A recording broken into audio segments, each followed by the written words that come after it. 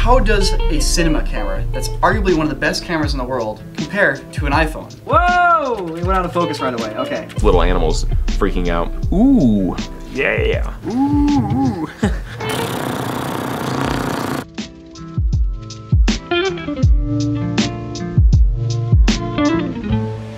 Nothing really makes me happier than working with a good camera. A camera that can capture the world accurately and beautifully, take what your eyes see and elevate it somehow. That's one of the best things out there, at least for me. In my left hand here, I have an iPhoneX. I just got it yesterday. I've taken like one picture with it. In my right hand, I'm holding an Epic W from RED. I just got this a few weeks ago. I shot one video with it. This is a Hollywood cinema camera. It is using the most cutting edge in sensor technology that RED has, their helium sensor. This is a cutting edge phone. It is the flagship device from Apple, the biggest phone manufacturer in the world. I'm curious, how does a cinema camera, that's arguably one of the best cameras in the world, compare to an iPhone? That's arguably one of the best phones in the world with one of the best cameras. Can you even tell the difference? I'm going to run through a series of tests that I think define what makes a good camera, what makes a good image. So what are the qualities of a good camera? There's a whole range of things. So we're going to be testing a bunch of different things here, starting off with resolution. Resolution is how many pixels your image has. The more pixels, the more detail you can resolve. Also, if your image is really high resolution, you can actually crop into it, zoom into it without noticing any loss in detail. It's very, very useful for a filmmaker when they have to reframe and recompose their shots. The helium sensor is an 8K sensor, meaning horizontally there's 8,000 pixels in your image. That's a ton of pixels. The iPhone tops out at 4K. Horizontally there's 4,000 pixels in the image. Still a ton of pixels. Set the camera here, we're going to zoom in on some details down the street on the computer. Apparently this segment is brought to you by DHL. I wonder how far we can zoom in. It's just a video clip of a street, guys. Pretty crazy. Next up, we're going to test dynamic range. Dynamic range is the range in light that your camera can capture before it completely clips out in the white or descends into noise in the shadows. The range between those 2 points, the wider it is, the wider your dynamic range. And generally speaking, the wider your dynamic range, the more forgiving your camera is, and the more painterly your images look. Now, the way we're going to do this is I'm going to have Bridger here stand in the doorway of this hallway where it's kind of dark. I'm going to expose for his face, and it's bright daylight behind him. We're going to see if the camera can capture that. It might be blown out white, it might have all the color and detail. We'll see. Who doesn't love a good slow motion shot? Everybody loves a good slow motion shot. The thing is, when you're doing slow motion on a camera, your frame rate is much, much higher. Your camera is processing frames a lot faster, and it's a lot more data for the system to handle, so shortcuts have to be taken. So we're gonna see what kind of shortcuts have been taken on the iPhone, to let you do 240 frames per second, versus shortcuts on the RED, to let you do 240 frames per second on that. And is there any visual difference? Which one looks better? We have a bunch of fireworks left over from the 360 Wizard video, so we're gonna use them.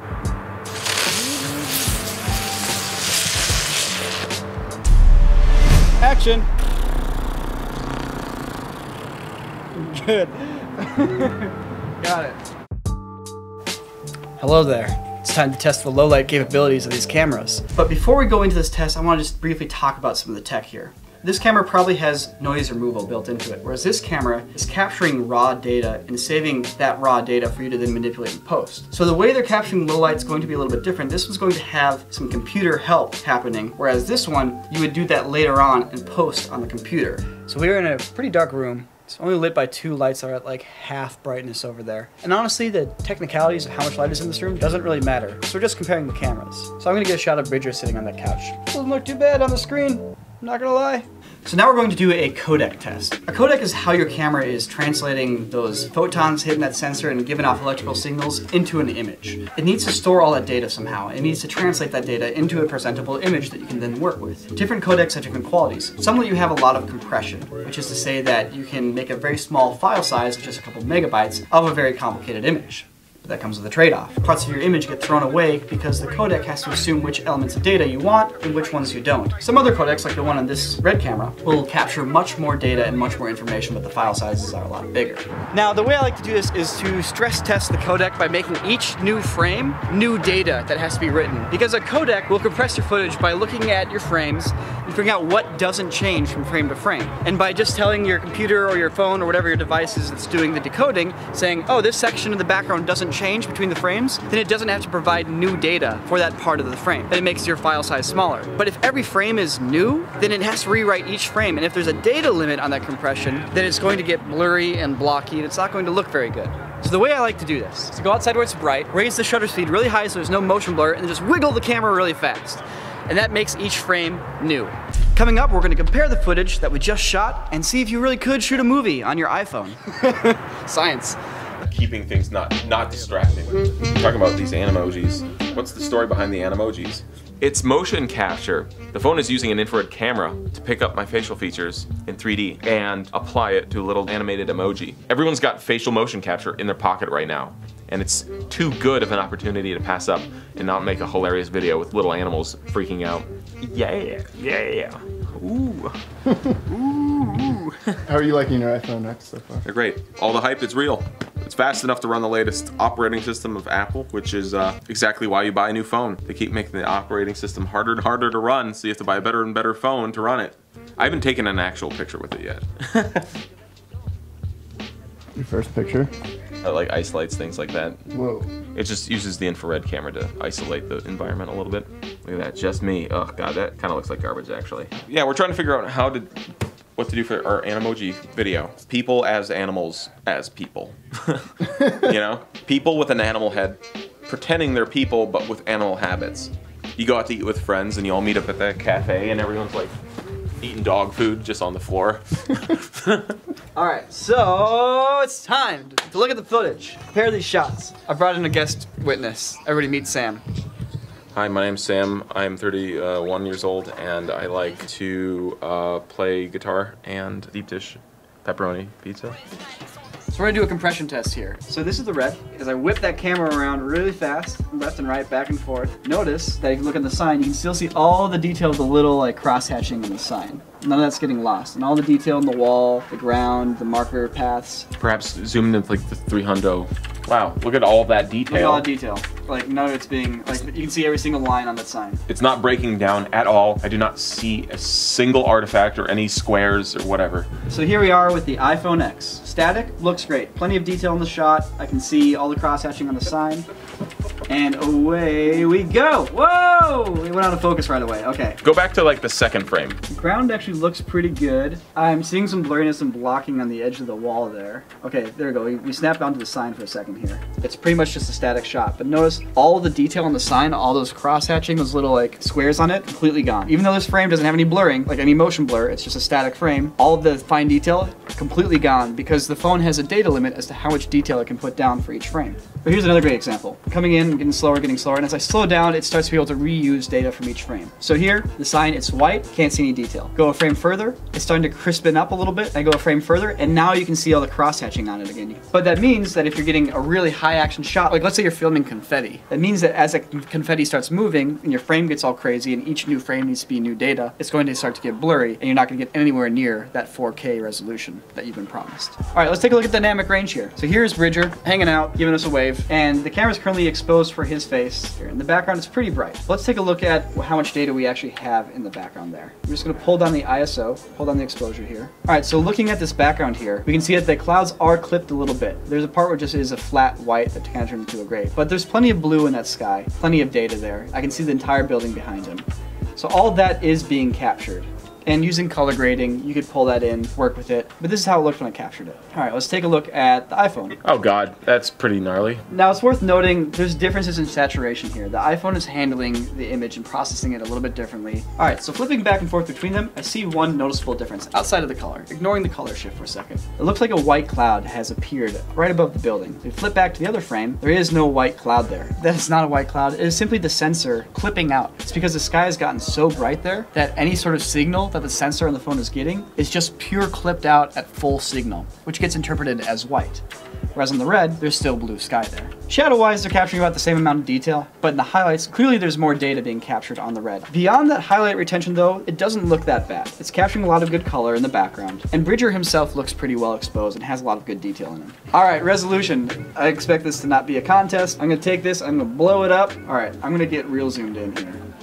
I would say this is a little unfair. It's like right now the iPhone appears to have just a little more detail, but that's probably due to sharpening. Now I would say that if you kind of made RED footage a little more contrasty and sharpened it. I can do that. I can do that right now. So now if we flip back and forth, not quite perfectly lined up. At first glance, they actually seem pretty close. Like looking at the front of the car here, compared to here, it looks almost identical, but I start to see some differences. Look at the bricks on this peach colored building.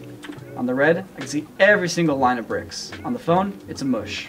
Same with the Rode. It's all just kind of mush here as the compression kind of takes out the detail that it doesn't think you're going to see. On the RED, I can see all the pebbles and the rocks. And granted, we're super zoomed in, so it's kind of fuzzy, but all that detail's still there. Really, not as big of a difference as I would have expected. And perceptively, like once you zoom out a little bit, probably can't really tell the difference too much between the two. But I can read stop on the stop sign in the RED, and I can't read it on the phone. There, I think that's the best example right there. Yeah. All right, slow motion time. I predict that these are actually going to look very similar.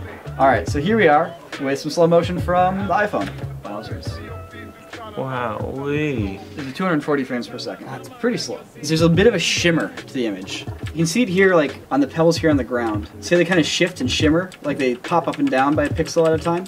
You can see it in the power lines too. See how they kind of shift and shimmer there? A little bit of aliasing. iPhone can't read all pixels off that sensor at 240 frames per second. It's skipping pixels. And what you get with that is you get a bit of aliasing and moire. I don't know. Is it moire? Moire? Like a film noir. You get this flickering effect. All right, here's the RED. Yes, look how much softer and gentler this image looks.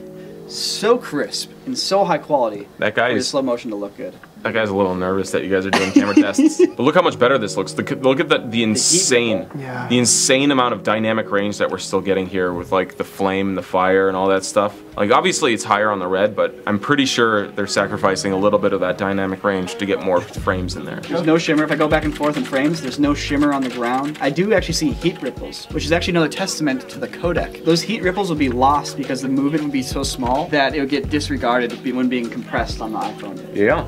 But once again, this phone's doing 240 frames per second. It's pretty dang good for a phone. Test number 2, the test that matters. This is a test that unites kingdoms and makes them fall apart. That's the alien signal we received. We've received an odd transmission.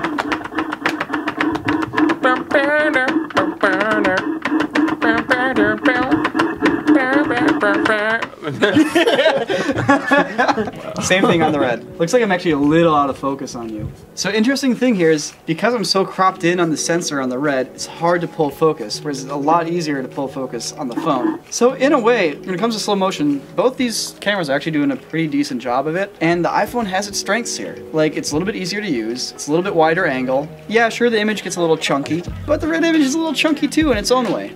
So, Nico, would any of these advantages lead you to use an iPhone instead of a RED on a film set? No, but I probably actually wouldn't use either of these cameras for doing 240 frames per second. I'd actually probably go back to our Dragon. Why the Dragon? The Dragon, when you crop into 2K to do slow motion, doesn't crop in on the sensor as far. Alright, finally, low light. In the past, REDs actually haven't had very good low light sensitivity. The Helium is the first RED sensor to actually have some oomph in that realm of low light. So here we are at 6400 ISO. Bridger, relaxing. And there is some grain. That's the whole point here, is to push the camera to the point of starting to get some grain. It doesn't look too bad for how dark the room was. Rolling. And here's the iPhone. Roughly same brightness. Gross. Perceptibly. But once again, compared to old iPhones, much better. And it was actually really dark. But I'm actually pretty impressed with the RED here. That looks pretty dang good for being low light. Looking at the edge of the couch here in the wall, this is the RED. And I'm gonna do the same thing here. It's kind of same spot here, couch in the wall. So the grain size, like the grain is there on the RED. It's definitely present. And then here's the grain on the iPhone coming up here. It's a little more pronounced on the iPhone. And when you have the RED file at 8,000 pixels horizontal, that noise, that grain, becomes very fine and becomes much less perceptible. That's where resolution has a bit of an advantage for low light. The RED is definitely utilizing that advantage here to give us a cleaner low light frame. It looks pretty dang good. I'm not gonna lie. I know it's not a cinema camera, but it looks freaking great. Yeah. When I'm shooting video with my phone, I don't really want to have to color grade it and color correct it and do all that kind of stuff. Overall, the cinema camera obviously still has its perks. Cinema cameras have obviously gotten better and better to the point now where they have much more dynamic range and much more resolution than film. And these cameras built into our phones are starting to approach that point. I would say the iPhone X is better than every camera I used up until 2011. 3 years, 4 years, who knows? Maybe in that short amount of time we'll have phones that capture video quality at the same quality as our very first Scarlett. We'll see. Hey guys, just a little something off topic from the video here. In another video I showed off my finished Settlers of Catan set that I 3D printed. And I asked everybody what I should use to spray it to protect the paint because all the other matte finishes I tried were too shiny. And everybody recommended Testor's Dull Coat. and it worked out great. I just want to thank you guys for helping me out, suggesting what I should use. It worked like a charm. My Catan set is truly finished with your help.